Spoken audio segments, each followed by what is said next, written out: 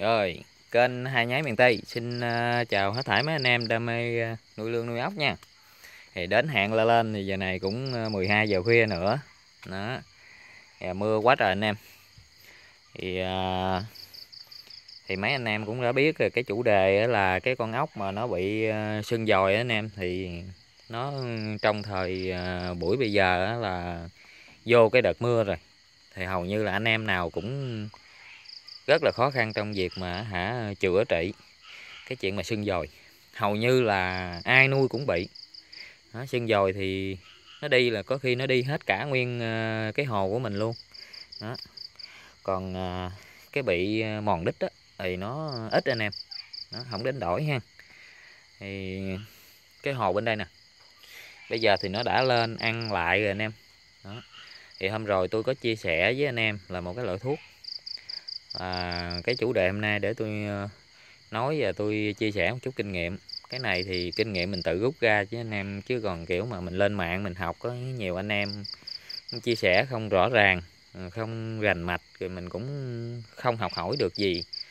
Với hai nữa, nhiều anh em thì giấu thuốc dữ lắm đó, không có đưa ra, chỉ đưa lên trên mạng chơi thôi, rồi nói qua lo chứ không có cặn kẽ về cái thuốc. Để một hồi mình sẽ chia sẻ cho anh em một cái loại thuốc này nữa. Cái này là tự mình, giống như cái kiểu mà bây giờ đó là mình làm liều á anh em đó, làm liều, nhưng mà mình cũng tính toán hết những cái cách thức để mà mình làm để cho con ốc mình nó khỏe mạnh được. Thì ốc mình á thì mưa dập hổm rày nó giật mình quá trời đó, là ốc cũng có những cái con số thì nó chết, có số thì là mình cứu được. Tìm tòi hôm rồi thì mình có nói với anh em là một cái loại thuốc là amoxicillin á, nó đạt tỷ lệ khoảng 80%, nhưng mà với số ít thôi anh em, còn với số nhiều thì nó không được đâu đó, cũng rất là khó. Cái bệnh sưng dòi này, ngoài cái thỉ mi, hôm rồi mình nói, ngoài cái thỉ mi, nước dơ ô nhiễm là nó bị sưng dòi, và nó sưng cả nguyên cái chân của nó nữa, cái chỏ ngay cái mài đó, nó không thể nào mà nó khép lại hoàn chỉnh được anh em đó. Nó cứ tè lè ra, nó le lưỡi ra, và cái thứ đó rất là khó trị và nó chết. Thì ngoài cái việc thỉ mi, nhiễm trùng, dơ, thì nó còn một cái vấn đề nữa là mưa dập ầm ha. Rồi xong rồi bắt đầu ảnh bị sốc, cái này gọi là sốc nước hay còn gọi là sốc axit đồ đó. Nó tuột pH, có thể là sốc về dạng là tuột pH đó, hoặc là sốc nước mưa. Thì cái chuyện đó thì mình không có đem cái con ốc mà để mình đưa vô cái đi xét nghiệm nữa, để mình xét nghiệm thử coi nó như thế nào. Mình đem con ốc mình xét nghiệm anh em. Những cái con ốc mà chết á, mình có thể mình đem xét nghiệm. Ở đây thì có gần, ở đây mà cái xứ mình á, là người ta nuôi tôm sú rất là nhiều. Những cái lúc mà tôm sú mà bệnh á, là người ta sẽ đem tới cái chỗ mà người ta bán thuốc đó, người ta có cái phân tích đó, đưa cho thú y họ phân tích coi thử cây là nó nhiễm cái loại vi trùng, vi khuẩn, virus gì, nhiễm cái gì, để người ta đưa thuốc để bệnh, để người ta trị ha. Còn mình thì con ốc thì không có vô cái chuyên môn người ta, nhưng mà người ta vẫn xét nghiệm được cho mình, để người ta biết được cái con virus gì. Nếu như ở dưới nước thì hầu như là tất cả những cái loại ký sinh trùng virus á, là dưới kính hiển vi thì người ta đều thấy. Thì để mình chưa có đem, nhưng mà sẽ đem đó, để rồi mấy anh em đón coi những cái clip sau của mình nữa đó, và mình nói cặn kẽ hơn về cái bệnh của cái này. Hầu như là ít có anh em nào đem xét nghiệm, nhưng mình sẽ đem xét nghiệm những cái con này như thế nào. Rồi cái bây giờ thì cấp cứu tạm thời đó, nhưng mà mình thấy cũng có khả quan lắm anh em. Bây giờ tối nè, bây giờ là nó lên nó ăn hết rồi đây, nó bu lên nè đó. Hồi chiều thì mình thả mít thì nó không có ha, bây giờ nó lên nó ăn quá trời luôn đó. Ốc đủ trạng hết, nhỏ lớn có hết, nó bu chùm nó ăn nè anh em đó. Đây, nó khỏe mạnh rồi, bắt đầu là nó bu lên nó ăn nè. Đấy. Nó lên nó ăn rồi đây. Đó. Thì cái hồ này là nó cũng có một mớ sưng dòi, bây giờ nó chặn đứng được. Nó lên nó ăn. Rồi bây giờ mình sẽ chia sẻ cái loại thuốc và một chút về cái cách để mình làm. Cái cách mình làm trật thì cũng không đúng, là nó cũng không được nữa nha anh em. Là hầu như anh em đưa vô ngâm là có khi là nó cũng đi luôn. Do cái cách đó. Thuốc thì cũng cùng một ông thầy, nhưng mà cùng là một loại thuốc nhưng mà khác thầy thì nó không mát tay nha anh em. Đó, mát tay hay không là cái cách thức để mình đánh. Đây, để trước khi mình nói tới cái thuốc thì bây giờ mình sẽ quay sơ lược về ốc của mình nè. Nó khỏe mạnh là bắt đầu là nó leo lên luôn anh em. Nó ngo ngoe hết rồi. Đó. Nhưng mà phải biết cái cách để mà ngâm nó nha anh em. Ngâm thì không để lố quá 1 tiếng đồng hồ ăn lên ha, là khoảng 2 tiếng đổ lại thôi. Đó. Thì hoặc là 1 tiếng rưỡi gì đó, chứ đừng có ngâm quá lâu. Thì cái thuốc này là gồm là cái gì mình tự nghiên cứu ra thôi, chứ hầu như trên mạng anh em không có chỉ. Đó. Đánh liều. Còn mình nói mình liều mà tới nỗi mà không được nữa thì còn một cách nữa là mình sẽ chơi thuốc nam anh em. Thuốc nam là xả đó, xả với lá mà kêu bằng lá ổi đó. Đó, mình lót một lớp cái mình đưa nó lên ha. Đó, mình chế nước vô, bắt đầu mình ngâm nó một chút, nó bắt lửa lên hơi cao cao nữa. Nó xong rồi bắt đầu mình kêu là thêm sọt. Đó, 3 số 9 hay là 3 số 3 gì đó ha. Đó, bắt đầu mình kêu vòng vòng sớm lại, bắt đầu là rồi xong hết luôn, hết hồ.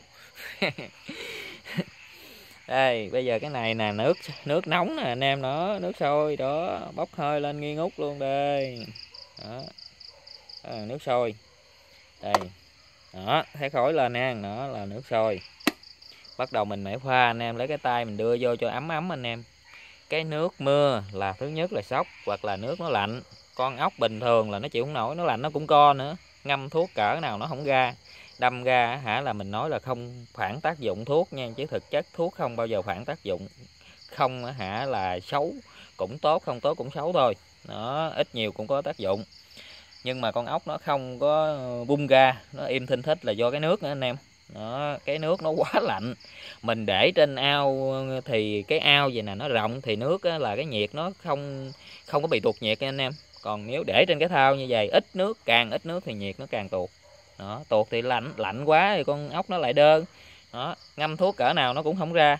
Bây giờ ngâm cái chế nước nóng, nước ấm vô trước, rồi bắt đầu bỏ thuốc vô, lấy cái tay mình gờ mà mình thấy ấm, mình đưa con ốc vô, con ốc nó sẽ ấm cái mình nó lên, và cái thuốc nó lại tăng thêm cái tác dụng của nó nữa, thì con ốc nó dễ tỉnh hơn.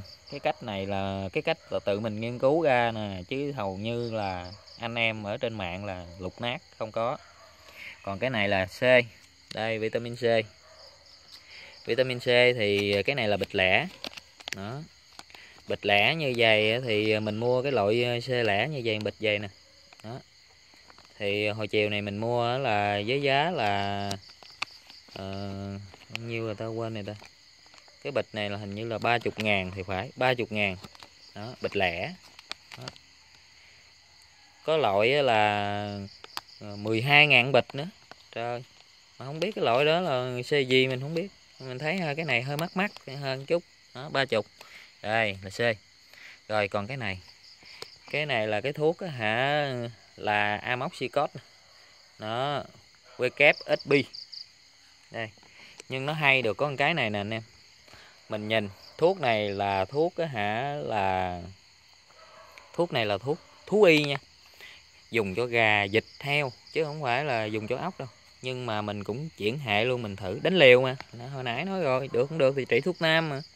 Đây, mình thấy là nó có nè, thấy chưa? Sưng phù đầu. Con heo thì nó sưng phù đầu, còn con ốc thì sưng phù dồi ha. Trị được. Và tiêu chảy, viêm ruột. Con ốc mà khi mà nó bị lè lưỡi ra rồi nó bắt đầu nó tuột nhớt, nó chảy nhớt ra anh em, xong rồi bắt đầu anh em thấy nó trắng mà cợn đó. Nó là nó ỉa phấn trắng đó anh em. Đó, nó bị hư ruột nó rồi. Đó, nó ỉa phấn trắng thì mình chơi cái này viêm ruột và tiêu chảy. Đấy. Rồi, đặc trị viêm phổi luôn. Cái hệ hô hấp của nó là cái bình hơi của nó anh em, bữa có nói cái bình hơi đó, nó cũng ảnh hưởng một phần nữa. Rồi nó ảnh hưởng là nó chết hàng loạt nha. Rồi mình thấy mình sử dụng cái này, cái bịch này á thì hồi chiều này mình mua với giá là 60.000, mà không biết là cái tiệm là nó bán như thế nào. Đó là mình mua lẻ nha anh em, đó là 60, còn cái bịch này là 30 nè, đó nhớ rồi. Đó là hai cái thằng này là mình mua với giá đó là 90.000. Đó, đơn giản thôi. Thì cái bịch này nó là 50g, cái bịch thuốc này nè là 50g. Đó, còn cái bịch này, bịch lẻ này là chả biết bao nhiêu. Đó, bịch C đó lẻ chả biết bao nhiêu, rồi mình trộn. Đó, hồi chiều thì có cái clip kia thì mình làm là mình đánh hai cái loại này đánh riêng ra. C thì để sau con ốc nó tỉnh rồi mình đưa qua C cho nó khỏe thêm con ốc.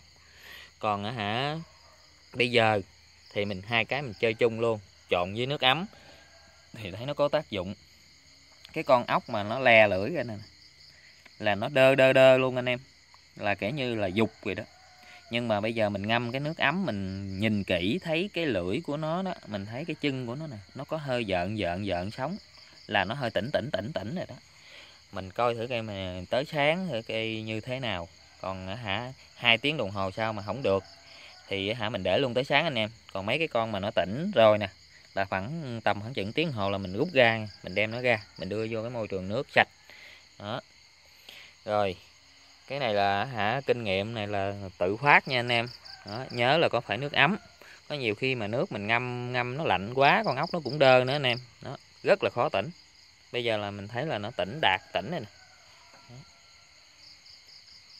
Rồi, nhớ đăng ký kênh nha anh em, để đón những cái clip của cái kênh Nhái Miền Tây mình nha. Mình sẽ nghiên cứu và mình sẽ chia sẻ. Đó.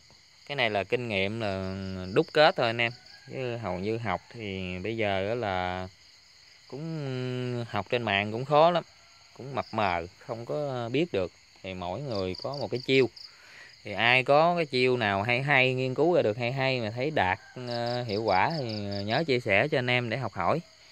Rồi mình chào hết thảy mấy anh em mình luôn nha.